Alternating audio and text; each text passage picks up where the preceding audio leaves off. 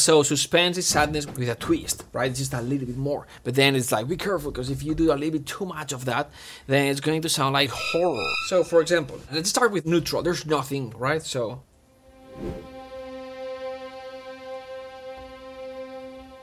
so there's nothing. This is basically neutral. It will support. The moment we start adding more things, when we are going to start going in one direction or another direction. For example, if here I would do something like this.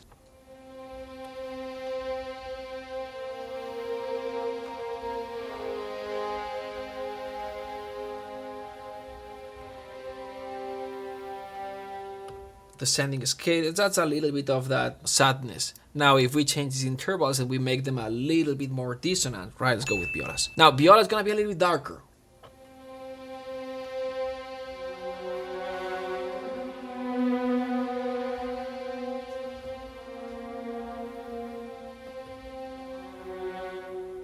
So a little more of suspense there. What have we done? Well, we've got this note, we've got the tritone here, we've got the semitone here, right? Da-dee-da. And just this gesture is more suspenseful.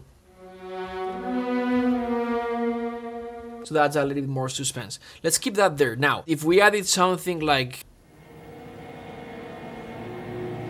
What this is just a cluster. And what is a cluster? It's a bunch of semitones. So this is not high intensity horror, but it creates a little bit more than just suspense. So we don't want to go there. That's what I showed this. If we continue on this, let's darken it a little bit more and let's make it horror.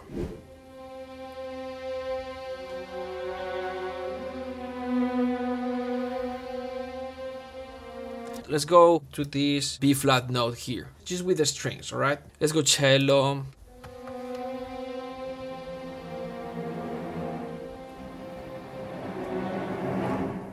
Right, and then double basses.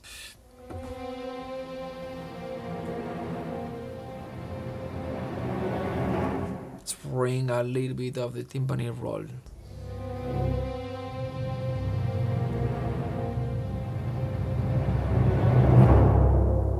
If we had like a waterphone or something, this with a little bit of eeriness and things like this, extreme range.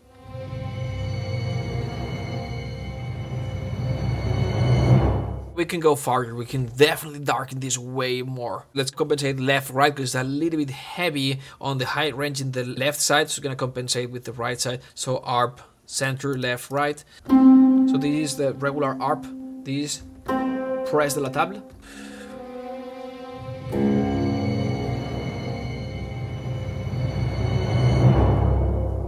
Press de la table is just closer to the wood, not such of a pleasant sound. So in terms of range, lower sometimes creates a little bit more of darkness. In terms of orchestration, there are specific techniques, right? Those tremolandos, sul ponticellos, there are things that are going to sound a little bit more eerie and less pleasant. You know, sometimes if done it correctly, for example, trombones with mutes as well. Careful, because sometimes this can sound too cliche and bring you back to like 90s or 80s, like in terms of like scoring.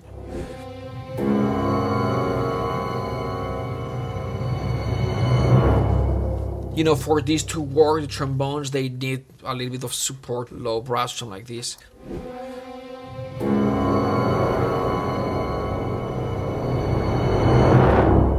There you go. In terms of like playing technique, that will also affect how it sounds, you know, dark, like lighter or darker. In terms of orchestration as well, how you arrange. In terms of intervals and harmony, there are intervals that sound a little bit more open and brighter, some intervals that sound darker. The darker you go, you know, the more negative emotions. And there's a range of that. There's sadness, there's suspense. Within that range, you can have suspense, you can have more intensity with mid-intensity, things like this. You can go horror. So all these things. And that's it. That's the end of the video. Thanks for watching. Most of our videos are actually a cut from classes that we do on momentum. What's momentum?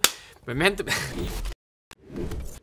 For those who don't know me, my name is Mark Giovanni. I'm a composer. I've done movies that have gone to Netflix, Amazon Prime, Lifetime, Hallmark Channel. I'm also the founder of Cinematic Composer, music school for film composers. We've got a program that's called Momentum for just 20 composers like you. If you want to work directly with me and with other mentors and composers like Spider-Man composer Christopher Young or Oscar-nominated composer Javier Navarrete and other composers, like we've got more than 12 coaches. Schedule a call with me. Let's talk. We just take 20 composers. Other than that, thanks for watching the video. I'll see you in the next one. Bye.